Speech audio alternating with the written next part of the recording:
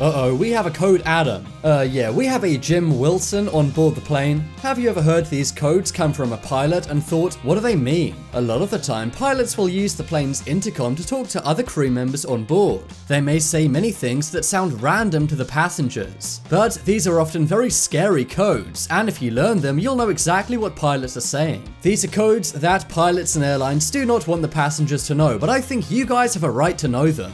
I'm Charlie, and today we're going to look at some codes pilots don't want you to know. But before we take off on top 10 airlines, why not subscribe and press the notification bell too. Coming up first, we have 7500. This may seem like a string of random numbers, but if you ever hear this, then you're in trouble. One of the biggest issues during an in-flight emergency is a pilot not being able to communicate the emergency to other people on the plane. Of course, I don't mean the passengers, but instead the crew, and more importantly, air traffic control. Sometimes they haven't been able to do this, and army jets have not been scrambled. The plane then has the emergency and it simply crashes to the ground. Well, one of the worst codes you could hear over the intercom is 7500. This means the plane has been hijacked. A lot of the time during plane hijackings, the passengers don't even know. That's because they may use a threat to try and keep all of the crew quiet. And sometimes hijackings can even come from a co-pilot or a crew member themselves. So if you ever hear 7500 on an intercom, then it's time to panic. Next up is Code Adam. In 1981, a boy named Adam Walsh was taken from a convenience store. Someone had sadly taken him from his mother and then took his life. The terrible crime inflicted on this 6-year-old boy shocked the entire country. But that's why we now have Code Adam on airplanes. Code Adam means that there's a missing child on the plane. Now, this could either mean that a child has been taken from a parent on the plane, or it means someone's taken a child and they're trying to get away with them on the plane. According to the Center for Missing Children, this happens quite a lot. So if you ever hear Code Adam on the plane, it means a child is being taken. Next up is 7600 or 7700.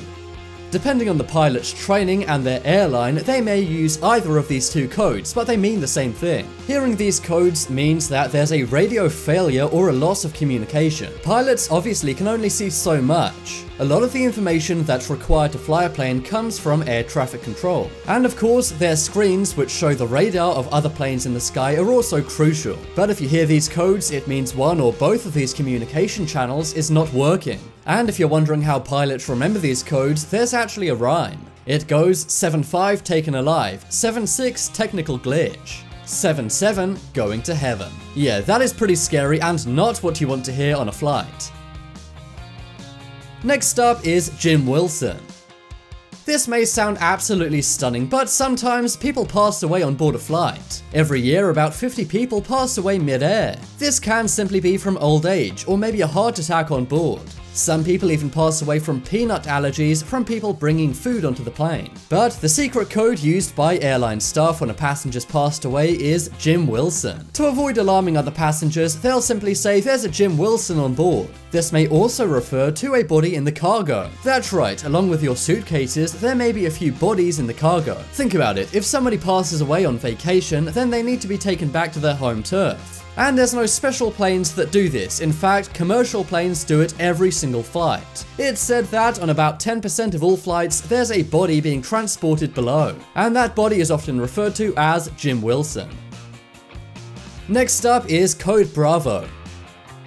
Code Bravo is another very scary code you do not want to hear. This is actually a code to distract passengers. The flight crew will use this phrase to distract any passengers from actual danger. That way the passengers are focused on something else and not the real danger. And thus the pilots and crew can take care of that without any interference. One big issue when there's a danger on board is passengers trying to be heroes and butting in and getting in the way. So to prevent this, Code Bravo is what's said. Next up is air pocket. If you hear on the intercom that we're approaching an air pocket, then hang on. Make sure your seatbelt is buckled and maybe pull out the vomit bag. That's because an air pocket means you're going to experience some extreme turbulence. Basically, an air pocket is a nicer way of referring to having a very bumpy ride. And they use this code because many passengers are scared of turbulence. Next up is blue juice. No, this isn't some kind of delicious secret cocktail only the pilots know about. In fact, blue juice refers to the toilet water on the plane. For example, if they say we have a problem with the blue juice, this means the toilet water spilled out. Also, if you hear the phrase we're dumping the blue juice, it means they're letting the toilet go over the sea. This is actually how they empty airplane toilets a lot of the time. But according to airline attendants, the toilet water is the same water that you drink. I've covered this in many videos before, but that's the reason why no crew on a plane will ever drink water, tea, or coffee. Next up is crotch watch. Okay, that's kind of a crude code, but it's actually something only the crew knows about. If a pilot says this, it's basically asking the airline attendants to check everyone's wearing a seatbelt. It may not be eloquent, but it gets the point across to the crew that they need to check everyone is wearing a seatbelt. You may think that's kind of pointless because in a plane crash, a seatbelt may not help all that much. But it's a legal requirement for them to check that every passenger is buckled up before they take off. Next up, we have all cool.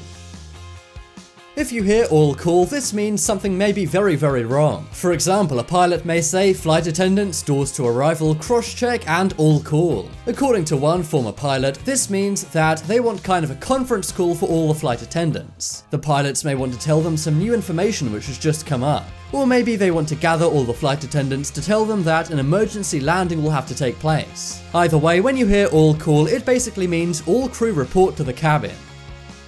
Next up is last minute paperwork.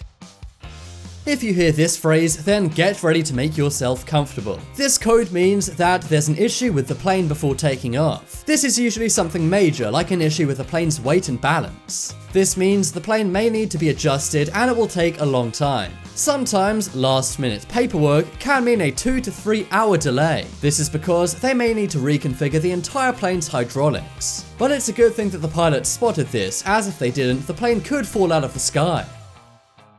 Next up is holding pattern.